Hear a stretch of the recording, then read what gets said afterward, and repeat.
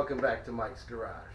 Sorry for the long hiatus. It's been very hot here, plus I've been very busy with work lately. So I'm trying to get some more videos out to you a little bit quicker. Today for you we've got a 2017 Wrangler Rubicon Hard Rock Edition. It's got the LED lights. It's got the 3.6 liter V6 engine with 285 horsepower, automatic transmission. This vehicle has a curb weight of 4,521 pounds. Ground clearance is about 10.1 inches. This will tow up to 2,000 pounds very easily. Fuel capacity in this is about 18.6 gallons, which gives about a 17 city, 21 highway miles per gallon. I'd say on the highway you're probably going to get, or with mixed driving you're probably going to get maybe 19. Probably not too great, but that's still not bad for a Jeep. This engine puts out about 260 foot-pounds of torque. The base price is about $33,645 for the base two-door model. This one probably listed new. It doesn't belong to me, so I would say it'd be about $48,000 would have been its new price, roughly. This is the four-door model. Interior features of this vehicle are steering wheel controls. It's got a trip computer, tire pressure monitoring system, AM/FM satellite radio, leather seats, manual climate control. It's also got heated seats. It also comes with the heavy-duty rubber floor mats. So let's take a walk around and see what our impressions are. Okay, now here it is, the outside walk around of the 2017 Wrangler Rubicon. Like I said, it does have the LED lights. It also has driving lights, rope bars to tow it out. Does not have a winch or anything like that. This is just a street vehicle. Again, I did say this is the four-door model. Has very nice wheels.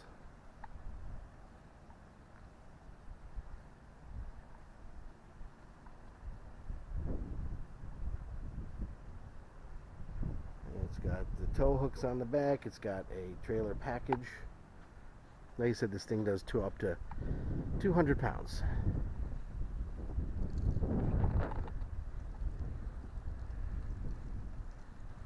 It's got some pretty good off-road tires, which do give it a bit of a rough ride.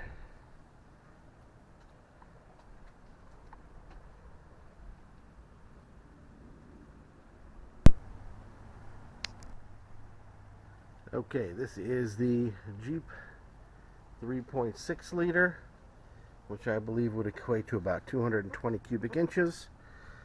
Engine has 285 horsepower, 260 foot-pounds of torque. It's got a very high air intake, so you can drive it through some water, as it is a Jeep.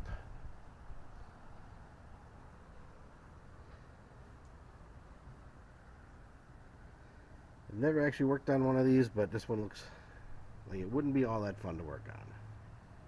Not a lot of space in here. Alright, so let's take a look at the inside.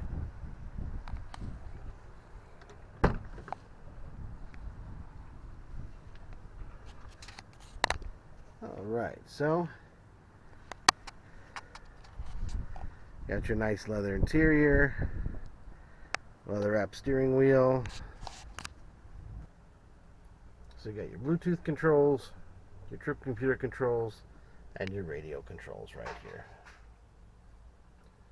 Automatic transmission.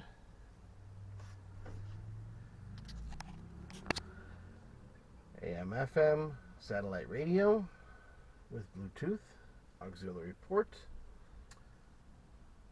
It does have the manual climate control. Got cruise control, heated seats, power mirrors.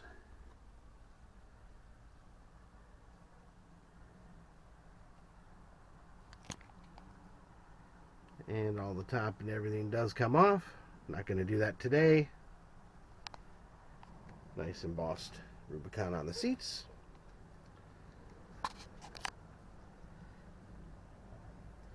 Off-road axle lock and everything right here.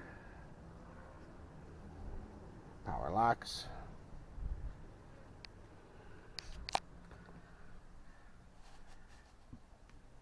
decent sized back seat.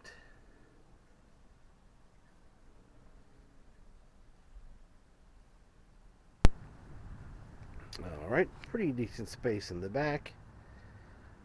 This has about just a little under 13 cubic feet of cargo space.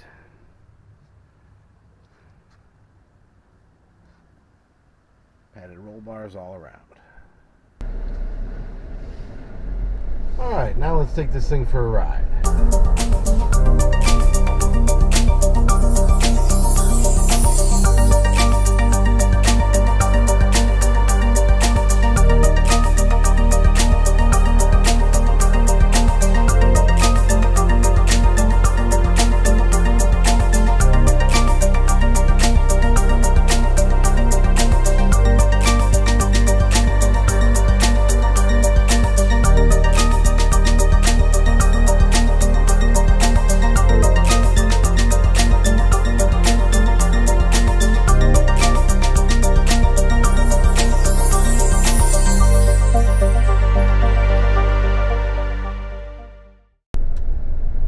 So these are my driving impressions of this 2017 Wrangler Rubicon four-door, four-wheel drive. This car has got just a shade under 35,000 miles. It has off-road tires, which actually kind of give it kind of a rough ride, which you can feel kind of reverberate all the way through the entire vehicle. But you're not buying a car like this just, you know, because you want a nice, comfortable ride.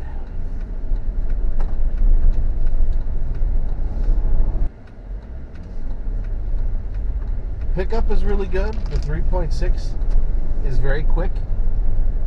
You're not wanting for power, really. I mean, it's there when you want it. So all the buttons are within easy reach. Radio, everything is right up here. Don't really even have to stretch for it. Setting up your phone and everything, that's very easy. Right below it up here on the dashboard are the power window buttons. Try them out. I'm kind of surprised that it doesn't have an express up feature for the driver. A lot of cars do these days. And there's a button in the middle here, which is your window lock to keep everybody from operating their windows if you don't want them to outside the driver window. Air conditioning is very good. It's very cool. The vents have the typical Ford vents, the round vents that you know, you can arrange however you want. It's keeping me pretty cool. One thing, I'm not used to driving a vehicle like this, so one thing that is unusual is having the windshield right there in front of me and not really having much of a dashboard. But it really, it's not too bad. My family, we used to have one of these years ago. We had a 97 Wrangler two-door, a Sport. It was okay. I really never drove it. But, you know, if that's the kind of vehicle you're looking for, it wasn't too bad. This one has a 116-inch wheelbase, so it's a bit longer than the two-door, obviously, which actually gives it a better ride. It doesn't feel like you're hopping around very much, which the two-door version, at least the one I had driven, did. Gauges, really, you've got gas gauge, you got your miles per hour, you got your RPM, and you got a temperature gauge. That's really all you get. It does have a LED readout here. Has a digital speedometer, tells you your average MPG, distance to empty, tire pressures. It's got a timer, and then you got your vehicle info, or you can set up personal settings if you want the lights to come on when you unlock it and things like that.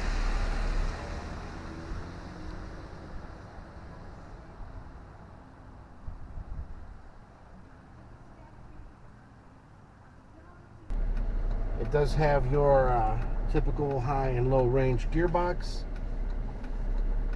All these panels do come off. I'm not going to take them off today because It's just a pain, and it looks like it's going to rain at any minute now, so I don't really want to get rained on.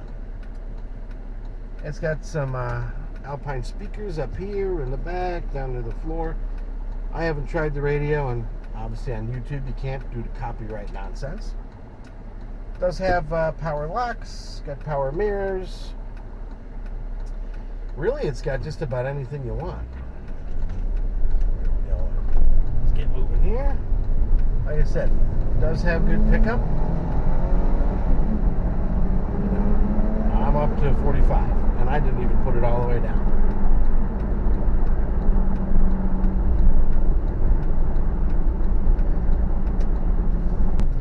Not the most aerodynamic vehicle, but you're not buying this for economy. You're buying this for fun.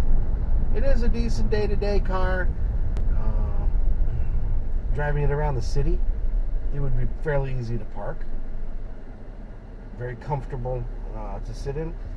And when you have your foot on the gas pedal, the center console is a bit intrusive. I find that to be the case on a lot of cars these days, which I don't care for. Sometimes you can't even move your right leg because they make them so big. This one's not bad. Got a couple cup holders here. Got your typical Jeep grab handle on there. I mean, overall, this is a very comfortable vehicle to drive. It's a lot more refined than the Jeeps that I remember. Now, I'm just driving down a 2-lane road here, doing about 50 miles an hour. It's not terribly loud.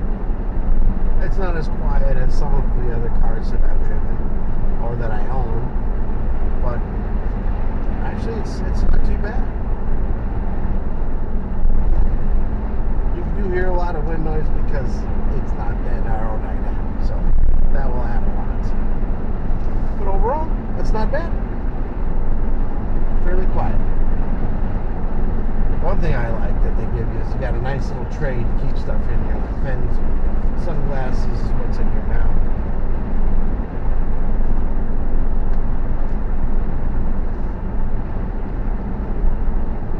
Braking is very good. It doesn't have a tendency to pull. It's got 4-wheel disc brakes, so just like most cars these days, not gonna have a problem with that.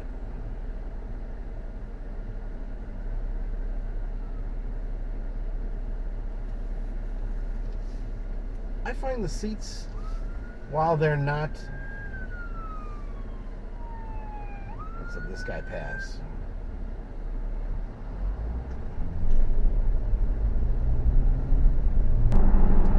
I find the seats in this vehicle to be very comfortable. They're not as wide as I would like them, but one thing that it's got a nice bolster on the back, but not so much on the lower part of the seat, which for me is fine. I find a lot of cars have a very hard bolster on the side these days, and it'll give you a sore butt after you drive it for a while. Leather seats, especially, they make them so hard now. I don't know why. They're trying to be sporty. I mean, if you have just a regular sedan or a sport utility, you're just driving it every day, it doesn't have to be sporty. Not everything has to be sporty. That's my personal opinion. Your headrest is a little bit intrusive. I like to sometimes have my head back a little more. Or if you're driving a long distance or something, you want to take or you're waiting in the store for somebody in the parking lot, you want to take a little rest, put your head back. This one you really can't do it, unfortunately.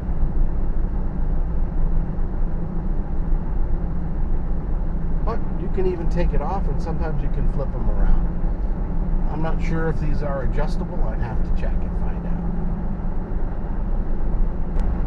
One cool thing is that I see right here is they have a Jeep front end that's embossed onto the window, and it's actually also on the wheels. It just looks like a little Jeep.